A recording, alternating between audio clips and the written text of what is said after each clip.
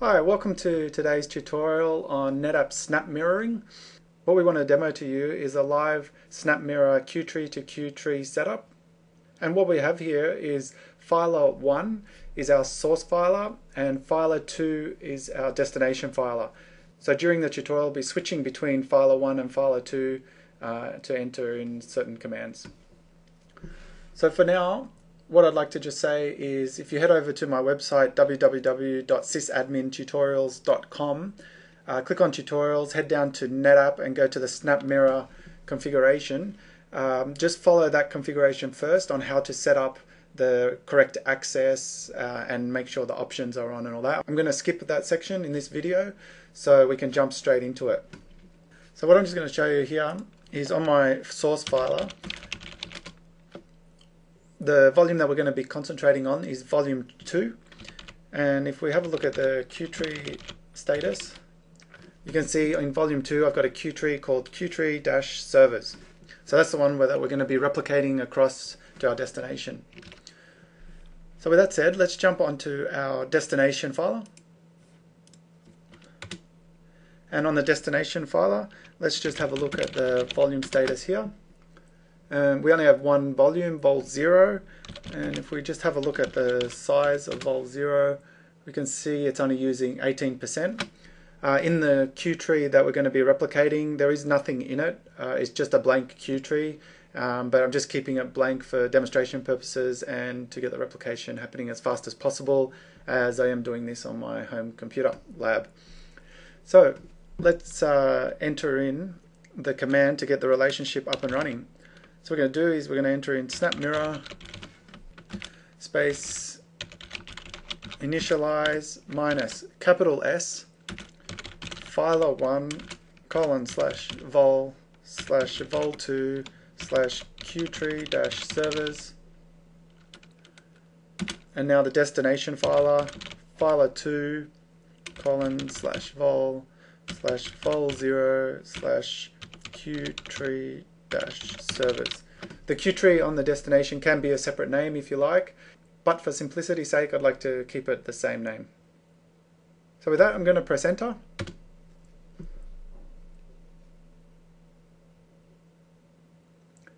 And my command was accepted successfully. You can see that the transfer has started. Now to monitor my Snapmirror relationship, I can just type in Snapmirror space status. And as you can see, the state is snap mirrored and idle. Because it was blank, it happened quite fast, but if you do have quite a large amount of data in the Q-tree, you will actually see the state as uninitialized, and you will also see the amount of data that's being transferred at the time that you type in Snapmirror status. So we successfully have a Snapmirror relationship now. A couple of things that I want to show you. First of all, if we jump back onto the source filer, you can also go here, Snapmirror status, and you'll see that the state is source. So you'll find with snap mirroring, most of the commands are done on the destination filer. So let's just jump back onto destination filer. And there's a few commands that we can do here. So for example, we want to pause our relationship because we're doing link maintenance or for whatever reason. To do that, we type in Snapmirror quiesce followed by the destination path, which is vol0/Q-tree-servers. Okay, so it's been successfully quiesced. If we type Snapmirror status, we'll see the state as quiesced. So because the state is quiesced, it means that it's kind of paused. There's no traffic going across the link.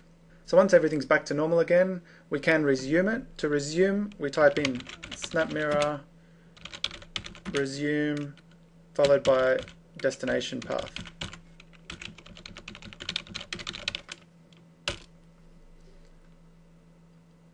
And it's successfully resumed. If we do Snapmirror status again, we'll see that the state is back to snap mirrored. Now one thing that I want to point out is if we do Q-tree status, you'll see that my Q-tree-servers is snap mirrored. Now this means that the Q tree is in a read-only state. It cannot be written to. The only way that we can read to this Q tree is if we break the mirror. So basically it breaks the relationship between the source and destination and makes the Q tree read-write. So let's show you how that's done. What I want to do is type in Snapmirror quiesce, because you can't break a Snapmirror relationship unless you quiesce it first. So we're going to do the destination Q tree.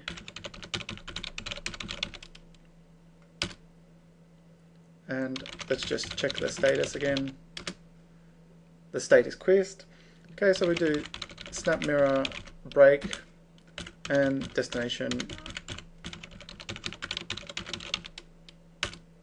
And as you can see, it tells you the Q-tree-servers is now writable. And if we go Q-tree status, you can see that the status is normal. And if we do Snapmirror status, you can see that the state is broken off. So here you can do what you like with the Q-tree, and say for some instance that you want to re-establish the relationship again, what we can type in is Snapmirror Resync minus capital S. We have to put in the full path filer1, which is the source, /fol/fol2 /qtree-servers, and the destination filer2 :/fol/fol0/qtree-servers, and let's press enter. So what it's going to do is resync the base snapshot, and I'm going to type yes because I want to confirm. So any changes that you've made to the Q tree since it's been broken off will be lost when we do the resync, as the resync will resync back to the base snapshot. So now that the resync successfully completed, let's do Snapmirror status again, and the state is back to snap mirrored. So the last thing that I want to show you today is how to schedule a Snapmirror relationship. So say that I want to schedule the Snapmirror relationship to replicate every 5 minutes. As you can see in the bottom left hand corner, you've got at the moment a 34-second idle, and if I do Snapmirror status again, you'll see now it's a 1 minute and 6 second idle. So that means that there hasn't been any replication for 1 minute and 6 seconds.